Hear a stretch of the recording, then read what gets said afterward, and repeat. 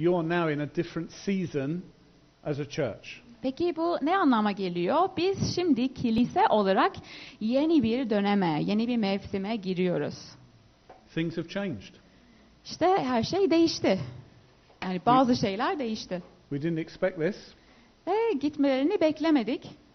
but God is still in control. Ama Rab yine de hükmediyor.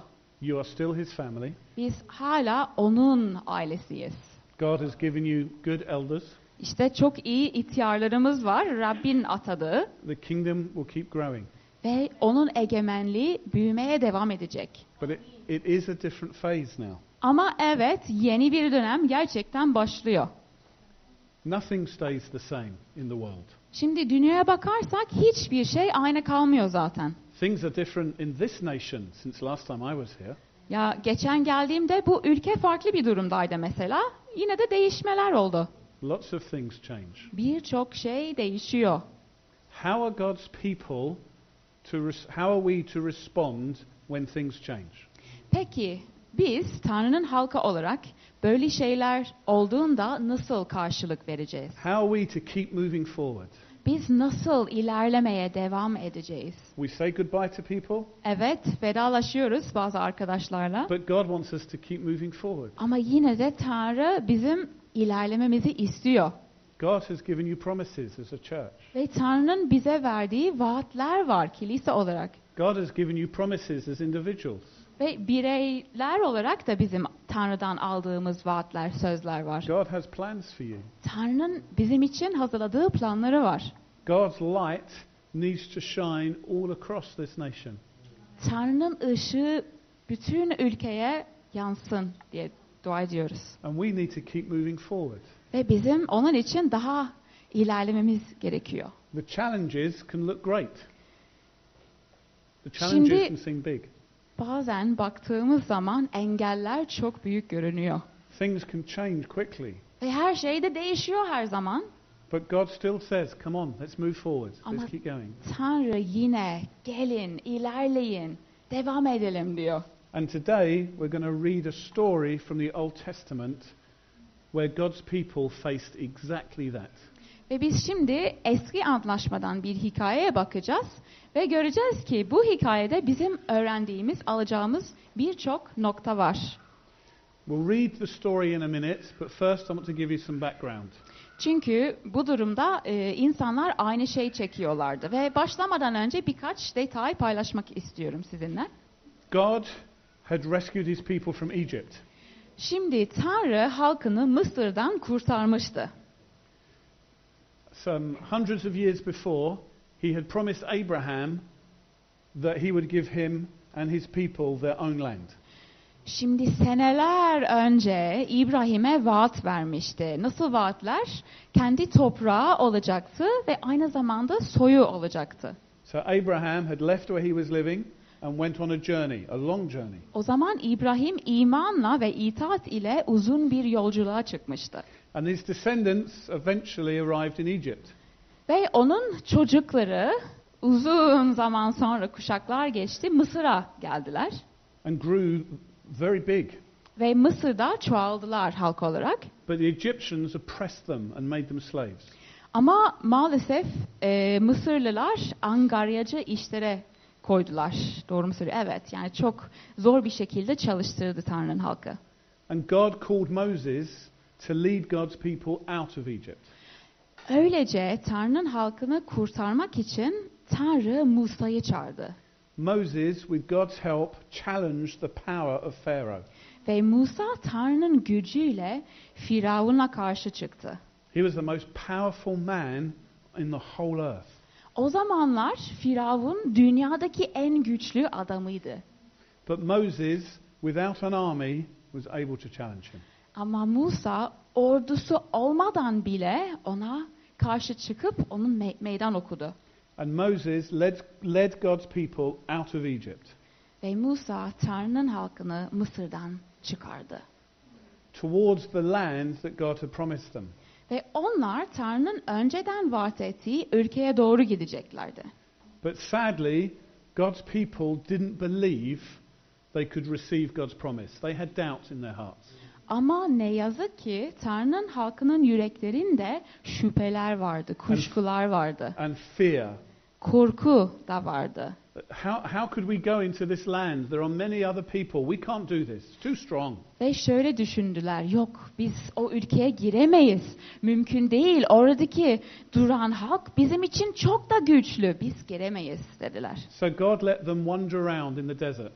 O zaman Tanrı onların dolaşmasına izin verdi. So they wandered around in the desert for many years. O zaman uzun seneler Tanrı'nın halkı çölde dolaştılar. A few of them still believed that God could do it. Şimdi onlardan halkın arasında bazı kişiler hala Tanrı'ya iman ediyordu. But God said, I'm going to wait for the next generation. Ama Tanrı bir sonraki kuşağın doğmasını And bekleyecekti. that's what happened. İşte öyle oldu.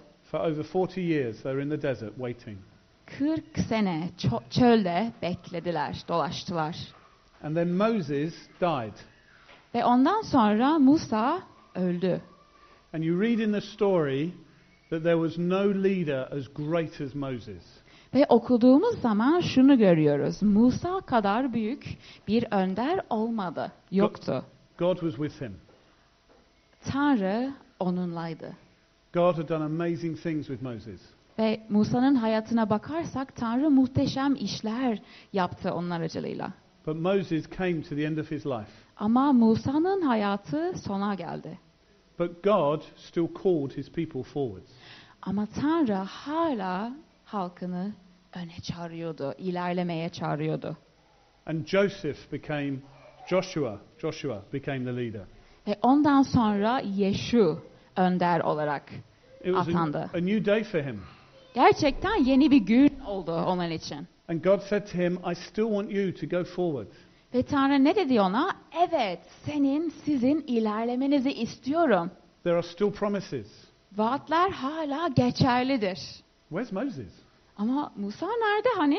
God says, don't worry about that. I'm still with you. Merak etmeyin dedi Tanrı. Ben hala sizinleyim. Get everybody ready Herkesi hazırlayın dedi Tanrı. because we're going into the land. Çünkü biz artık o ülkeye gireceğiz. The day came for them to head into the land. İşte o ülkeye girmek için It was a new phase. bir gün geldi. Yeni bir dönem başlıyordu o halk için. But between where they were and the land was the Jordan River. Ama halk ile o ülke arasında Şeria ırmağı vardı. No bridge. Ve köprü yoktu. No Marmaray. Marmaray da yoktu. Hadn't built it. Maalesef hala inşa edilmemişti Marmaray da geçemediler öyle. People of God here. İşte Tanrı'nın halkı burada Everything God had promised is over there. ve Tanrı'nın vaat ettiği her şey orada. Many challenges, many battles, many strong enemies, but God's promise is over there. Ve evet, aynı zamanda tabii ki çok güçlü insan vardı oralarda oturan. Aynı zamanda engeller, zorluklar da vardı onların önünde. Ama yine de vaatler de geçerliydi ve bekliyordu onları. And here was the river. Ve burası işte How they Şeria gonna, ırmağı geçiyordu. how they going to cross the river? Onu nasıl How they going to get over? nasıl geçeceklerdi? Nasıl karşıya No geçeceklerdi? bridge, Köprü yok. no ferry, Maalesef feribot da yok. Istanbul travel card. Akbil de yok. So much easier. Nothing. Bugünler çok kolay da o zamanlarda tabii ki yoktu. This generation, these people, had heard about their history and how when they left Egypt, Moses saw the river part. Şimdi bu halk, bu kuşak eski zamanlardan gelen hikayeleri duymuşlardı. Hani halk nasıl Kamış denizinden geçti, nasıl Tanrı halkına öncülük etti duymuşlardı da görmemişlerdi. When they were growing up, their parents would have told them stories. Oh, it was amazing. The Egyptians were chasing us. Moses stood in the water parted. Oh, it was incredible. Onlar hala çocukken anneleri babaları anlatırdı. Ay o gün bir muhteşemdi ya. Çünkü Firavun'un ordusu geliyordu. Peşimizden koşuyorlardı da. Önümüzde deniz vardı da. Sonra Musa değneğini uzattı da deniz ikiye bölündü. Ay muhteşemdi o gün çocuğum. Keşke görseydin.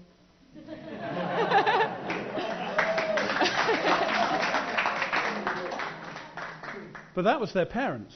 Ama o annelerin babaların hikayesiydi. For these people, it had never happened. Onlar için They'd never seen it. henüz olmamıştı. They weren't there.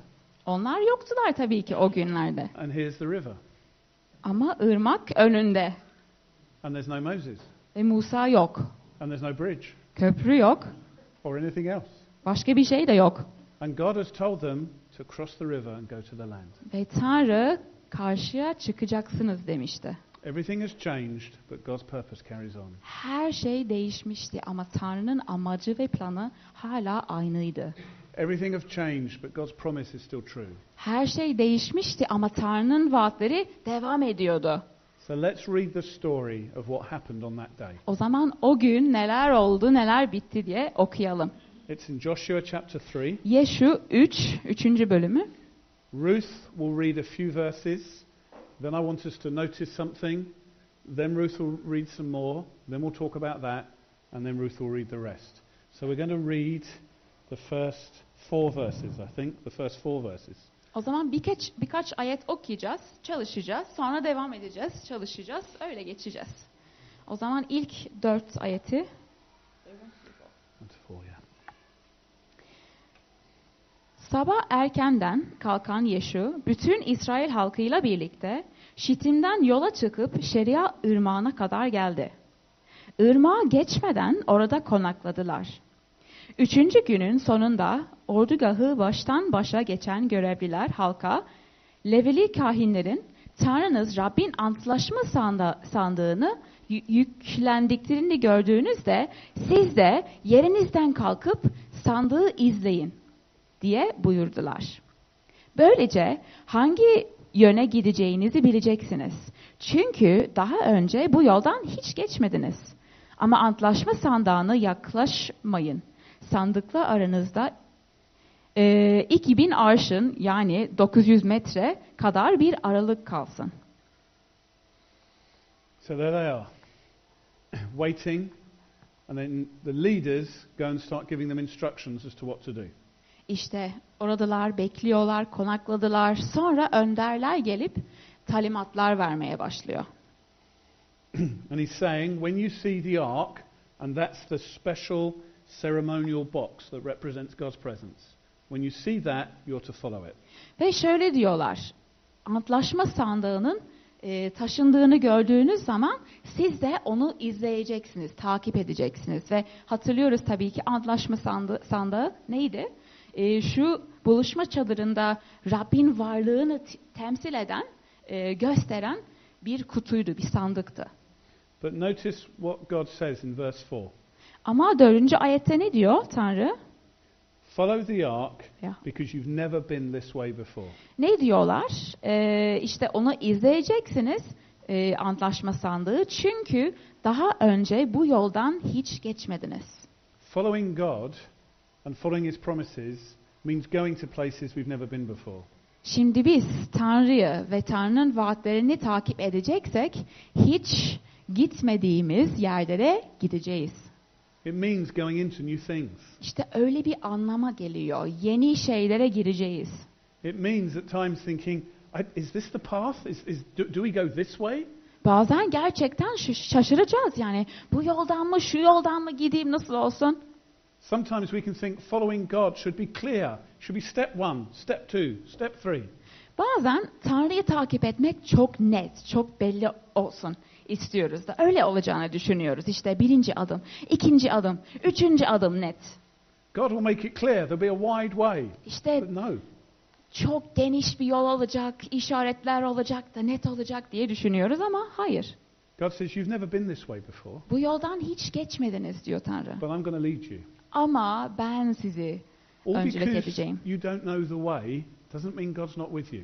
Şimdi yolu bilmiyoruz belki ama yine de Tanrı bizimle. O bize öncülük edecek. Or because there can be big obstacles in the way doesn't mean God's not with you. Bazen bakıyoruz, ay çok büyük engeller var diyoruz da Tanrı bu yolda olamaz ama öyle bir anlama gelmiyor. Tanrı yine de bizimle olabiliyor. Or because things are difficult doesn't mean that God's not with you. Aynı zamanda belki zorluk da var ama yine de Tanrı bizimle olabilir. The people were right in the center of God's purpose, but they'd never been that way before. Şimdi halk Tanrı'nın tam istediği yerde bulunuyorlardı. Ama yine de bu yoldan hiç geçmemişlerdi. Yesterday, I had a little experience like this. Dün aslında öyle bir şey yaşamıştım. The Istanbul taxi driver. İşte İstanbul taksi şoförü olayı. So we went from Biz de evinden çıktık Bostancı'da biliyorsunuz. and we were going to visit friends in Üsküdar. Ve biz Üsküdar'a geçecektik. Arkadaşlarımızı yani ziyaret edecektik. Had the address written down. Adres hazırdı, yazılıydı. I showed it to the taxi driver. Tabii ki şoför beye de göstermiştim. He looks at it. Evet, evet, yes, yes. O da bir bakıyor. Evet, tamam abi. I'm thinking, no. Sonra ben yok bu iş But we olmadı give in. diyorum. Ama yine de biniyoruz. And off we go.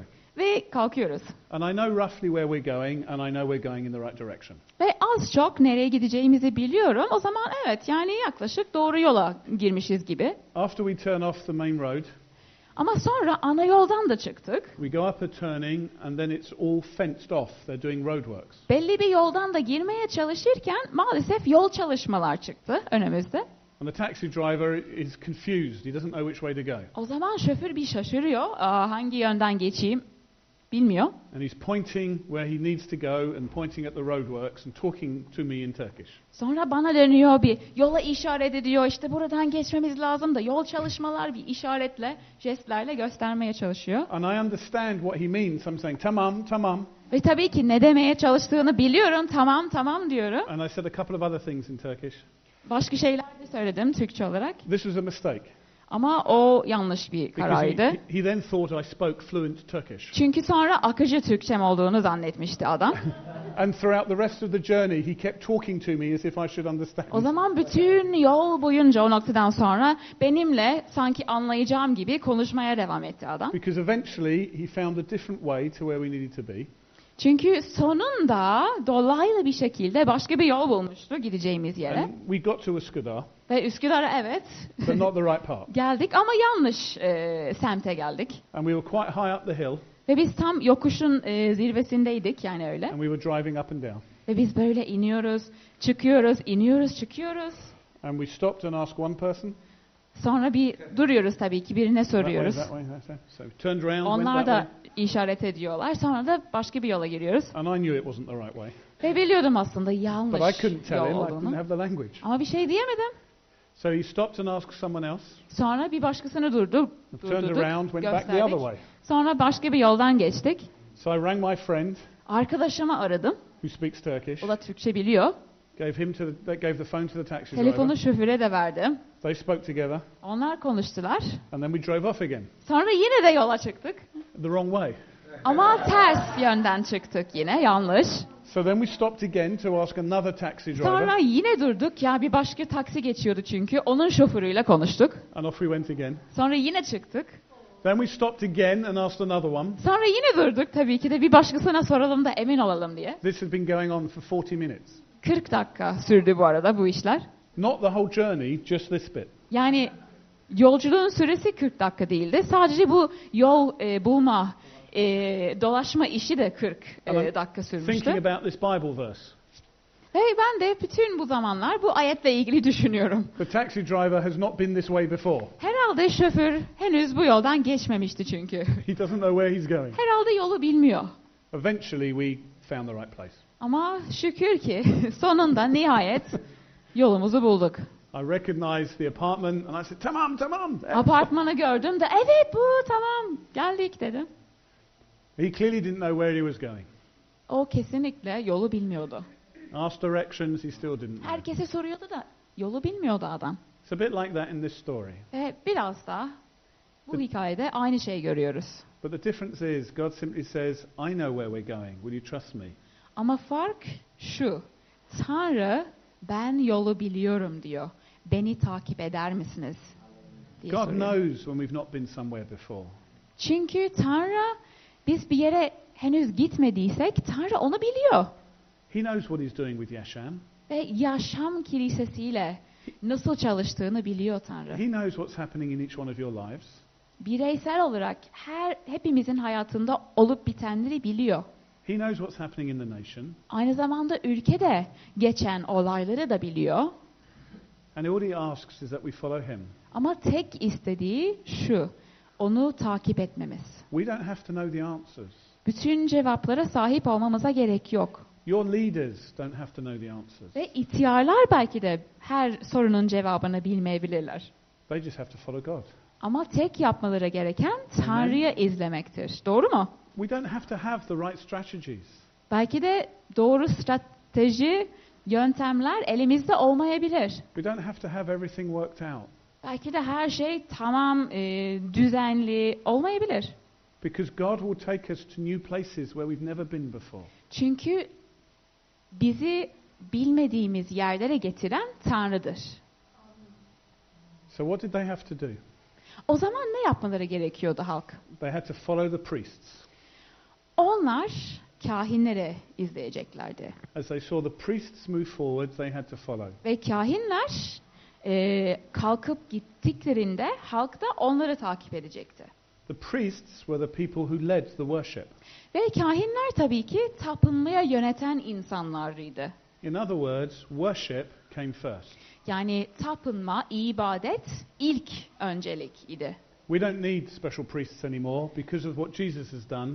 We can all worship in God's presence. Şimdi İsa'nın yaptıkları sayesinde özel kahinlere ihtiyacımız yok. Hepimiz Tanrı'nın huzuruna çıkabiliyoruz. But what this teaches us is when we're facing great challenges, worship. Ama yine de bir şey öğrenebiliriz bu hikayeden. Zor bir yere gideceksek ilk öncelik tapınma, ibadet. When we don't know how we're going to overcome a difficulty, worship.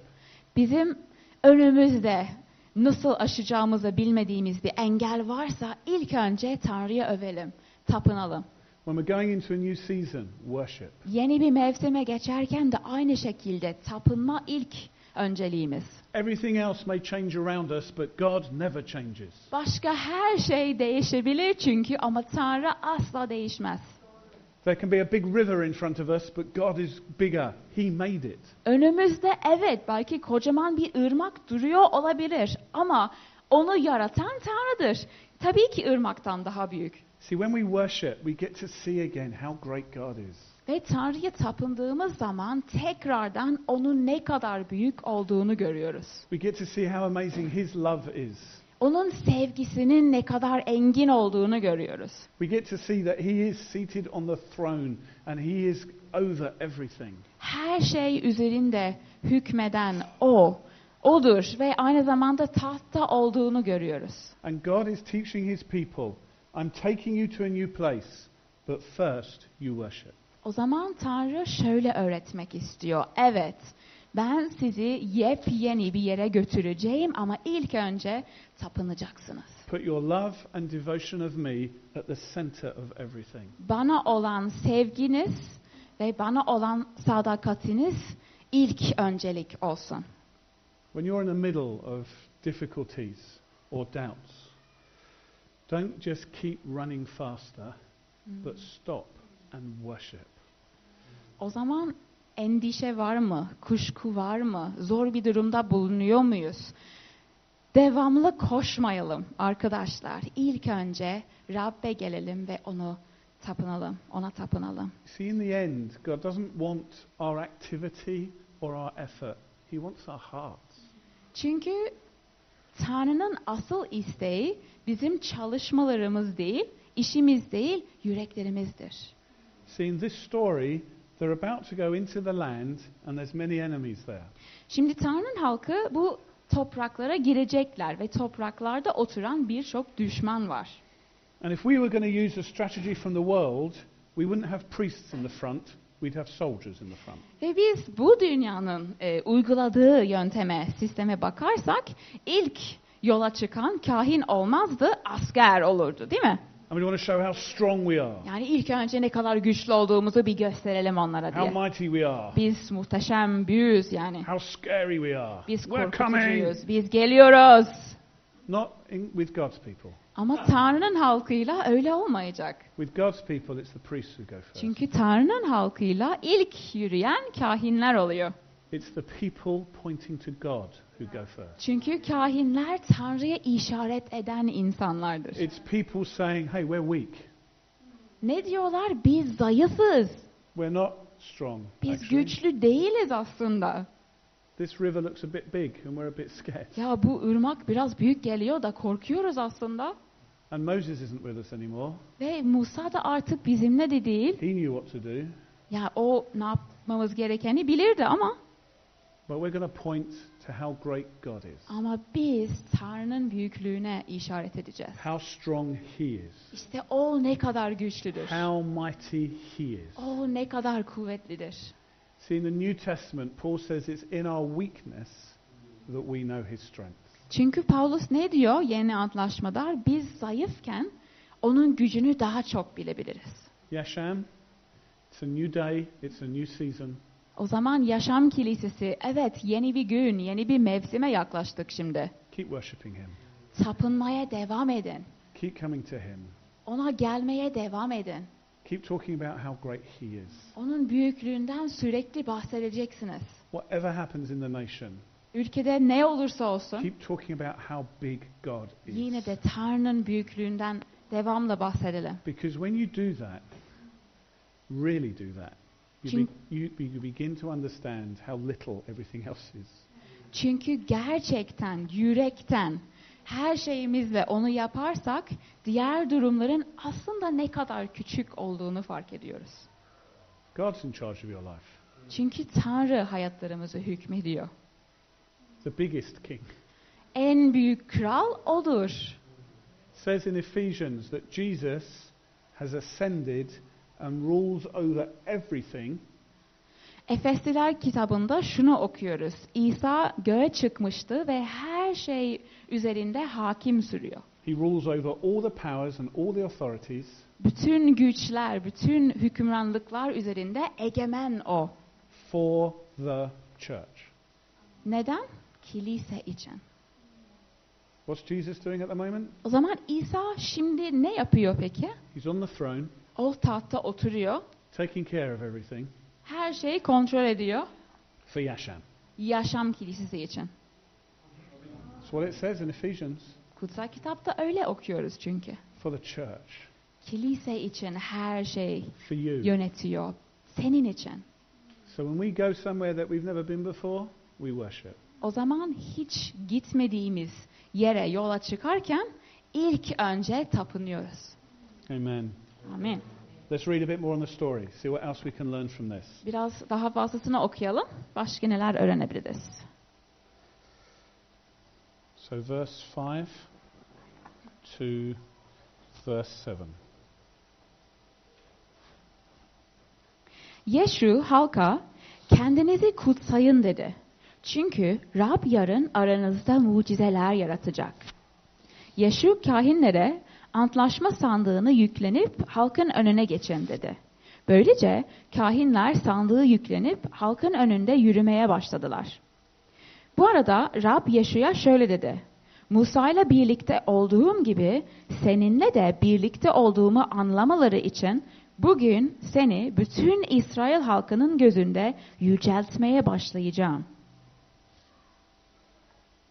God tells them to consecrate themselves, wash themselves, get themselves ready because He's going to do amazing things. O zaman ilk önce Tanrı şöyle diyor, kendinizi kutsayın.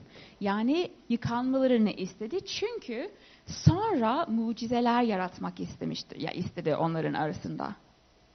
They've never been this way before. Şimdi bu yoldan It's hiç geçmemişlerdi It's a önceden. really big river. Ve gerçekten kocaman bir ırmak bu. Later on in the story, it tells us it's harvest time and the river is in flood. Sonra şunu da öğreneceğiz. Aslında bağ bozumu zamanlarındaydı. Ve ırmak gerçekten çok büyüktü. Yani şakır şakır. And God Evet. says, wash, do the rituals because I'm going to do something amazing. Ve Tanrı şöyle diyor. İlk önce kendilerinizi hazırlayın. Törenleri yapacaksınız ki sonra ben bir mucize yaratayım aranızda. Now, because of Jesus' death on the cross and His resurrection, we don't have to do those rituals. Şimdi İsa'nın çarmıhta ölümü ve ondan sonra dirilişinden sonra bizim öyle kutsamaları, yıkanmaları yapmamıza gerek yok. Jesus has made us clean. Çünkü İsa Amen. zaten bizi temiz kıldı, doğru mu? Jesus has made us pure. O Amen. bizi akladı. So we don't have to do anything special. O zaman aklanmak için özel bir şey yapmamıza gerek yok. But we still have to be ready for God to do amazing things. Ama yine de Tanrı muhteşem işler yapacaksa hazır olmamız gerekiyor. God still wants us to have faith in our hearts that He can do anything at any time whenever He wants. Tanrı yine de yüreklerimizde iman olsun diye istiyor. Çünkü her zaman, herhangi bir durumda muhteşem bir şekilde mucizeler yaratmak istiyor. See, sometimes we do the opposite. When there's pressure or difficulty, we shrink back. Ama bazen biz tam tersine yapıyoruz, değil mi? Baskı geldiğinde biz aslında çekiliyoruz. Şüphelenmeye başlıyoruz. And fear can come. Ve korku da bazen And worry geliyor. can come. Belki endişe de üstümüze geliyor. And sometimes with personal things, tears can come because we're sad that something's happened. Ve bazen kişisel yani özel durumlarda gözyaşlar bile geliyor. Çünkü zor. But when all of those things are happening, God wants to remind us that Jesus has defeated everything and be ready because He can change anything in a moment. Ama yine de bütün bunlarla beraber Tanrı neyi bilmemizi istiyor? İsa Mesih aslında zaferlidir. Her şeyin üstünde egemendir. O zaman her zaman Tanrı muhteşem işler yaratabiliyor. Mucizeler yapabiliyor. Get ready, Yaşam. O zaman hazır olmamız Get gerekiyor. ready. Hazır, God can do amazing things. hazırlanalım çünkü Tanrı mucizeler I don't yapabiliyor. know if it will be tomorrow Şimdi yarın mı olacak? or next year. Yani seneye mi olacak bilmiyorum. I don't know if it will be one amazing thing or an amazing thing for all of you. Yani için mi muhteşem bir şey yapacak yoksa hepimiz için mi muhteşem bir şey yapacak bilmiyorum. It doesn't matter. Önemi yok aslında. Let's be ready. Hazır olmamız önemli olan. We worship a God that can change circumstances in a moment. Çünkü biz durumları bir anda değiştiren bir Tanrı'ya tapınıyoruz. Here are the people camping in a tent by the river. İşte Tanrı'nın halkı konakladılar ırmağın hemen yanında. They've heard stories of what happened to their parents. Eski zamanların hikayelerini duymuşlardı. Imagine Joshua has brought them right up to the riverbank. Bir hayal edelim arkadaşlar. Yeşu onları ta kıyına kadar yani Şehriya Irmağı'nın kıyısına kadar getirmişti. And they think, well, which way are we going to go now? Şimdi bir bakıyorlar, şimdi hangi yönden geçeceğiz?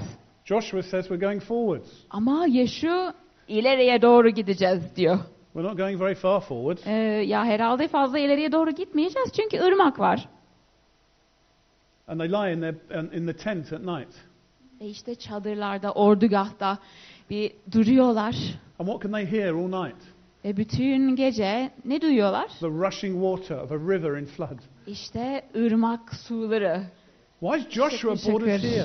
Duyuyorlar. Ya Yeşu bizi neden buraya getirdi ki? What does he think is going to happen? Ya ne olacak? Ne düşünüyor acaba Yeşu? Ne olabilir ki? I'm trying to sleep and all I can hear is whoosh, whoosh, whoosh, Ben this uyumaya water. çalışıyorum ama selde olan akarsuları duyuyorum sadece. They wake up in the morning İşte sabah kalkıyorlar. and it's still there. Yine bu kabarmış olan sular bir geçiyor. But God says to them, Ama Tanrı onlara ne söylüyor? get ready because I'm going to do something amazing. Hazır olun çünkü ben muhteşem bir şey yapacağım. Let's keep staying in a place of faith. O zaman biz imanda kalalım arkadaşlar. We keep doing everything we need to do every day. Evet tabii ki de her gün yapmamız gerekenleri yapacağız. Devam edeceğiz öyle. Keep loving one another. Birbirimizi seveceğiz. Keep caring for one another. Koruyacağız, kayıracağız. Keep going to work. Aynı zamanda işe de gitmeye devam edeceğiz. Keep caring for our children. Çocuklarımıza da bakacağız. But know that at any time God can do amazing things. Ama yine de bilelim ki herhangi bir anda Tanrı muhteşem bir iş yapabilir. We live in the ordinary, Biz sıradan bir dünyadayız but know that God can bring the extraordinary. ama Tanrı her zaman sıra dışı, doğaüstü bir şey getirebilir. Keep moving forward. O zaman ilerlemeye devam edelim. And know that at any moment God can do something. Ve unutmayalım, Tanrı her zaman bir şeyler yapabilir. But there's something else in this passage I want us to notice. Ama bir şey daha da fark etmemizi istiyorum bu hikayeden. God says to Joshua, "As I was with Moses, so I'll be with you." Tanrı Yeşu'ya ne diyor? Musa'yla nasıl oldumsa ben de seninle de birlikte olacağım. That must have been amazing for Joshua to hear. Ya Yeşu için muhteşem bir an olmalıydı o. As I was with Moses, all those miracles that I did through Moses, I'll do them through you. Yani Musa'yla nasıl birlikte yürüdüysem diyor Tanrı. Hani o mucizeleri, harikaları hatırlıyor musun? İşte ben de aynen öyle seninle de olacağım. See, God wanted Joshua's confidence to be in the fact that God was with him. İşte Yeşu'nun güveni neye bağlı olacaktı?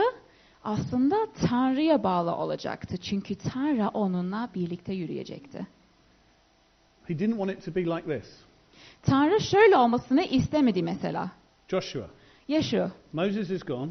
Musa şimdi gitti. He was an amazing leader. O gerçekten harika bir öncüydü. I want you to read all the books about Moses. O zaman şimdi sen Musa ile I ilgili want you her to be like kitap him. okuyacaksın. want Tam you- Musa gibi olacaksın. Work out all your strategies Güzel bir strateji de hazırlayacaksın. and be as good as Moses. Come on, Sonra Joshua. Musa kadar Come on, Joshua. süper Come on. olacaksın. We Hadi can do hadi. this. We can Kalk. do this. Come on, give me five. Yaparız, Yo, we yapacaksın. can, come on. We can do Evet, this. büyük önder. Just to say, I don't believe God's an American. Şimdi Tanrı da Amerikan da değil bu arada. Just to let you know that, okay? Come on, we can do this. Hadi. Tanrı tabii ki Amerikalı değil. He was calling Joshua to do something which Moses had never done. Çünkü Musa'nın yapmadığı şeye çağırıyordu Joshua, Yeşu. you're going to take the people into the land. Moses never got to do that. Çünkü Yeşu halkı Tanrı'nın vaat ettiği ülkeye doğru götürecekti ki Musa hiç yapmamıştı onu. But he didn't tell Joshua to try hard. Ama Yeşu'ya şöyle demedi. Ya sadece çabalayacaksın, zor bir şekilde çalışacaksın demedi. Didn't tell Joshua to copy Moses. İşte tam Musa gibi olacaksın da demedi. He simply said this. Sadece şöyle dedi. Joshua, I'm calling you to do this, Yeşu, seni bunu yapmaya çağırıyorum. and I'll be with you. Ve ben seninle olacağım. That's enough. Yeterlidir. That's enough. İşte bu yeterli. Yaşam, that's enough. Yaşam kilisesi, bu God is yeterli. with you. Tanrı bizimle. God is with every one of you. Tanrı sizinle, hepimizle, God hepinizle. is with your elders. Tanrı ihtiyarlarınla. That's why they're elders. İşte onun için ihtiyarlar olarak God is with atandılar. them. Tanrı onlarla beraber. And God's with you. Tanrı seninle. And God is with you. Tanrı seninle. This is what Jesus has won for us. İşte İsa bunu kazandı çarmıhta bizim için. God doesn't say, come on, we've got work to do. Tanrı şöyle demiyor. Hadi işimiz var, kalkalım gidelim. There are pressures and difficulties in this nation. Come on. İşte baskı var, zor durumlar var bu ülkede. Hadi gidelim demiyor. And God says, follow me.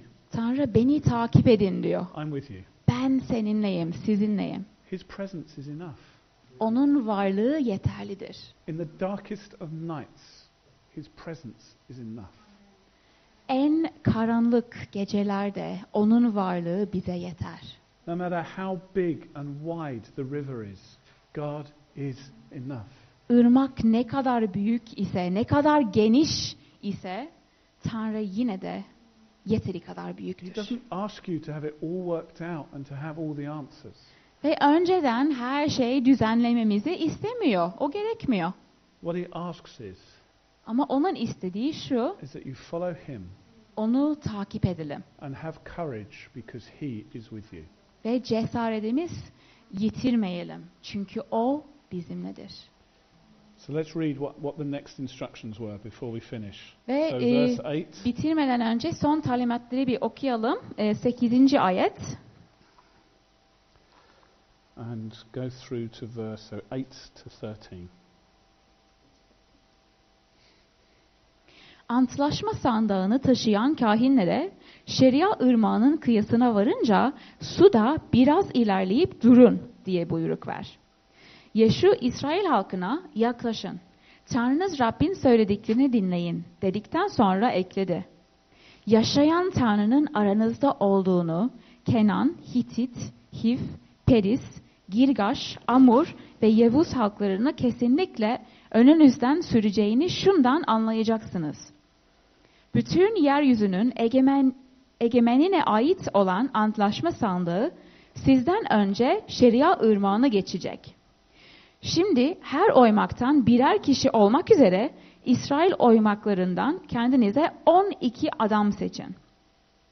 Bütün yeryüzünün egemeni Rabbin antlaşma sandığını taşıyan kahinlerin ayakları Şeria armağanın sularını değer değmez yukarıdan aşağı akan sular kesilip bir yığın halinde birikecek. So there's this final instruction. İşte şu son talimata özellikle bak. It's like God takes it right to the very edge, right to a huge challenge. They have to stand in the water. İşte Tanrı'nın halkı tam sınıra doğru, hatta sınırı geçer gibi oluyorlar. Çünkü sulara girmeleri lazım mucize olmadan. God says to the priests, you've got to walk into the river. O zaman Tanrı kahinlere şöyle diyor, siz suya gireceksiniz diyor. Imagine that. Şimdi bir hayal edelim. This fast flowing river. Çok büyük ırmak var, akıyor. Okay, God, you've told us you're with us. Tamam Tanrı, sen bizimle olduğunu söylemiştin bize. You did this for Moses, you're going to do it for us. Musa ile beraberken işte onu yapmıştın da bizim için de yapacaksın. You've told us to worship. Tapınmamızı da istemiştin. We're worshipping. Biz tapınıyoruz. We've consecrated ourselves. We're ready for you to do amazing things. Kendimizi kutsadık, adadık. Gerçekten hazırız. Lütfen mucizevi bir şekilde bir şeyler yap. So whilst we stand on the bank, nice and dry, then you can make the water go apart for us, please. O zaman şöyle olsun Tanrı. Biz tam kıyıda beklerken, hani kuru kıyılarda beklerken sen de mucize yapacaksın ve bir yol hazırlayacaksın bize, tamam mı? We'll stand here and watch. Biz işte duracağız, bekleyeceğiz. Sen de işini yaparsın. It's a big river. Büyük ırmak çünkü. We've got children. Bizim çocuklarımız da var. We've got animals. İşte hayvanlar. We've got a lot of stuff. Gerçekten birçok eşya da var. We know you're God. Tabii ki Tanrı senin olduğunu biliyoruz. We know you did this for our parents. Ve atalarımız için de yaptığını biliyoruz. We'll stand here and watch. O zaman biz de dururuz, bekleriz. And then God, when you've made a way, Ve then sonra we'll move forward. Tanrı sen yol açtığında işte o zaman biz ilerleyeceğiz. Much easier. Daha kolay olur böyle. It's not what God says. Ama Tanrı öyle demedi, istemedi. God says, walk into the water. Tanrı şöyle dedi, siz suya gireceksiniz Get your feet wet. diyor. Ayaklarınız ıslanacak dedi. Feel the water around your ankles. Suyun geçip aktığını hissedeceksiniz. Feel how strong that current is. İşte akışın ne kadar da güçlü olduğunu hissedeceksiniz. And walk in. Ve gireceksiniz. Taking my presence, the Tabii. ark with you. Şu varlığımı da önünüzden de götüreceksiniz. Antlaşma sandığını da. See, God goes with them. O zaman Tanrı evet onlarla birlikte. God's walking with them too. Tabii ki Tanrı onlarla beraber yürüyor. But they have to get into the water Ama onların suya girmeleri gerekiyor. before God separates it. Ancak o zaman Tanrı suyu ayıracak. Sometimes to see a miracle, you've got to be right in the middle of the battle and the challenge and the obstacle before the breakthrough comes. Bazen bir mucizeyi görmek istersek savaşın tam içinde olmamız gerekiyor. O engelle karşı karşı olmamız gerekiyor. Tam bir yüzleşme olacak bazen mucize gelmeden. It would have been so much easier for God to do it first. Şimdi Tanrı keşke önceden yapsaydı. Yani daha kolay olurdu değil mi? Build a bridge. Ya köprü kur. Send some angels with Belki some, de melekler de gönderebilirsin Tanrı. with some JCB diggers and build a bridge. Onlar kepçelerle gelsinler, köprü kursunlar. Do what they've done from Pendik to over towards Yalova, whatever. Let's have one of those. Hani Pendik Yalova köprü var ya, yani öyle bir şey de olur bu ırmağa. We can wait a year. Yani biz bir sene de bekleyebiliriz istersen Tanrı. God says, no, I want you to get your feet wet. Hayır, ayaklarınız ıslanacak I diyor want you to Tanrı. walk right into the middle of the challenge, right into the middle of the obstacle, and then you'll see my power. Önünüzde olan zor durumun tam içine girmenizi istiyorum ki işte o zaman mucize yapacağım. Too often we can be waiting for God to tell us what to do, when actually we just need to obey Him and move forward. Ve maalesef bazen hayatlarımızda öyle oluyor. Biz kıyıda bekliyoruz. Tanrı mucize yapsın diye. Halbuki bizden istediği girmemizdir. Suya girmemizdir. When you read the rest of the story, we won't do that this afternoon, but the next few verses tell us that the priests did this and the people followed. Şimdi hikayenin devamını okursak, ki şimdi yapmayacağız ama tabii ki sonradan da okuyabilirsiniz. Şöyle oluyor, kahinler ilk önce suya giriyorlar And it was exactly as God said it would be.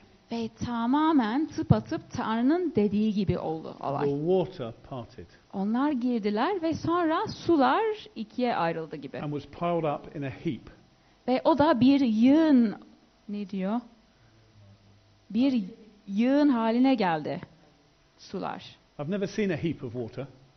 Şimdi bir yığın halinde olan bir su hiç görmemiştim açıkçası. I've seen a heap of bricks or a heap of rubbish. Tamam, bir tuğla yığını olabilir belki de.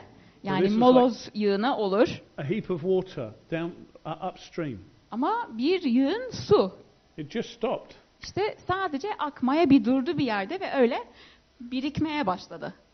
And all the people went through on dry ground.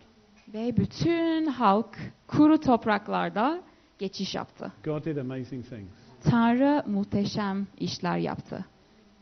All because you face challenges does not mean God's not with you. Şimdi biz bazen bakıyoruz, önümüzde engeller, zor durumlar olabilir. Ama bu demek değil ki Tanrı bizi terk etti. Or because you don't know which way to go does not mean that God is not leading you. Belki biz yolumuzu şaşırabiliyoruz. Ama ay Tanrı'yı kaybettim, unuttu beni anlamına gelmiyor. And when the challenge seems too big and too great, walk into the middle of it and see what God will do. O zaman bazen o durum önümüzdeyse onun içine girelim ve Tanrı'nın yapacağı mucizeyi bekleyelim. Don't turn and go the other way. Böyle sırtımızı dönüp de ters yöne gitmeyelim Because arkadaşlar. God could be calling you forward. Çünkü belki Tanrı bizi tam öne doğru, o engelden, o durumdan çağırıyor. And where does our confidence and courage come from? Ve bizim güvenimiz, bizim cesaretimiz nereden geliyor? He is with us. O bizimledir. Again and again and again, through this book we call the Bible, the message is, He is with us, He is with us, He is with us. Ve tekrarlanıyor